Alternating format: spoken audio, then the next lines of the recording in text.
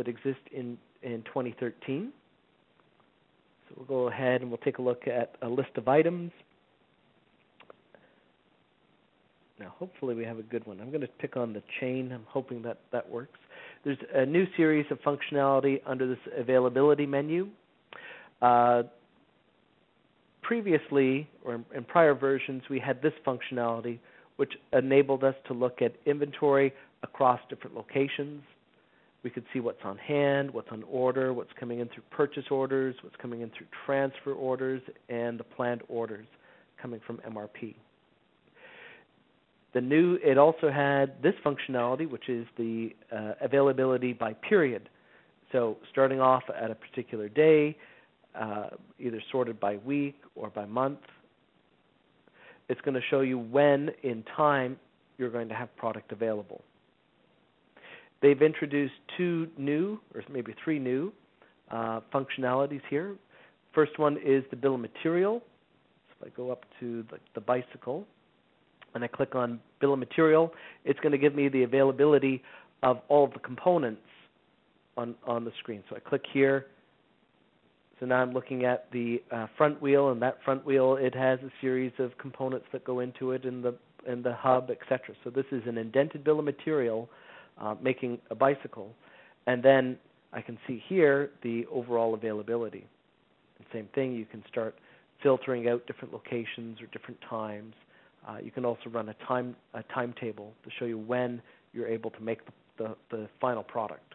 So great features that exist, especially if you're in a make-to-order environment. The other great piece of functionality that they added is this availability by timeline. Let's open that up. So there we go. So it was always difficult to see when you're going to stock out, so now they made it more of a visualization. I think it's a great report. It can show you projected inventory, and it can include things like planned orders. Same thing, you can include forecasts into that mix, as well as sort it into different locations. So this gives you the visibility of when you're going to stock out of product over a time period, as well as you can even make changes. You can increase the planned order supply through this window. The last one, which I think is also pretty good, is this availability by event, which gives a breakdown of the incoming and outgoing demand and supply over a period of time. So it summarizes here the scheduled receipts and the projected inventory, and then the demand coming in. And then if I wanted to, I can expand that, and I can see, oh, well, these are scheduled receipts coming from these particular production orders, or from the let me check on this one. I should have a purchase order somewhere. Oh, this is a manufactured item. So if I go to a rim, for instance, I'll see maybe a different perspective. So fairly nice functionality. Again, you can sort this, group this by day, week, month, and filter it by your different items, and include forecasts, blanket orders, and planning suggestions.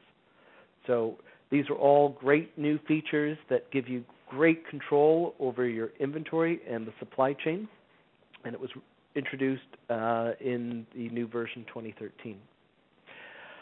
Another great new feature that they've introduced on the jobs module.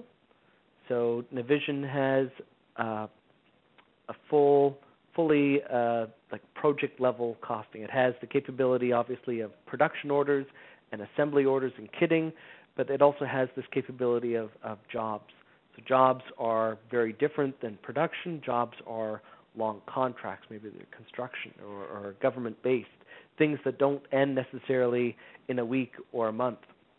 And so there is a new functionality called the WIP cockpit, which allows us to click on Calculate WIP, and it will give us a suggestion of how much revenue we should be recognizing, how much cost we should be recognizing in the period. And it gives us this screen here that allows us to click and review before we decide to post that work in process directly into the GL.